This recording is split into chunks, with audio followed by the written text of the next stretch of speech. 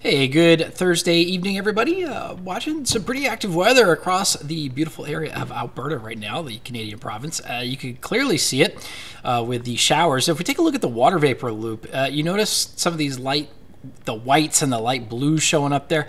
A lot of lift in the atmosphere right now, and that's creating a storm system, an Alberta Clipper, and it's going to head our way over the next 24 hours, and we do have the chance for snow. Yes, snow. And here are the most favorable areas. Best chance for accumulations of a few inches or even more will be north of Minot near the Canadian border there. And then east towards the Turtle Mountains and then down towards the Devil's Lake area. So accumulations certainly possible there. Less chance for accumulations further south and west, but still could see a trace of snow even as far south as Bismarck. Minot, not out of the question. We could see an inch of snow for you. So a late season snow for Saturday. It'll also be quite cold. Now, lows tonight, talking about cold, it's going to be chilly. Skies clear, temperatures drop below freezing. Gardeners take note. We'll get well below freezing across our eastern counties. Now tomorrow we'll see a little bit of sunshine as we wake up. Temperatures in the 50s to the east, low to mid 60s to the west.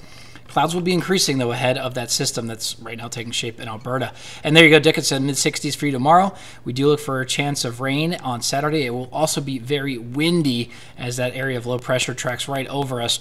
Williston, rain and snow is possible for you there on Saturday. Good chance we could see some of that rain moving in late tomorrow night, in fact, up towards the northwest. Minot, 7-day forecast, upper 50s for Friday tomorrow. And look at those temperatures.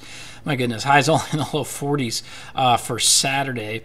And then Bismarck temperatures getting up to about 60 degrees tomorrow, but clouds will be on the increase. And then rain, maybe a little bit of light snow mixing in. Not expecting accumulations in Bismarck, but very windy on Saturday as well. Not going to be the nicest day. Mother's Day, still cool, but the winds will calm down. We'll get a little bit of sunshine. So that's a little bit of good news.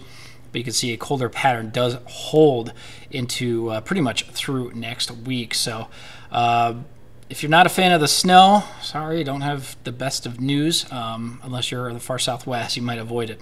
But the cold is the colder weather here to stay at least through next week. And continue to monitor the situation. We'll see you at 10 o'clock.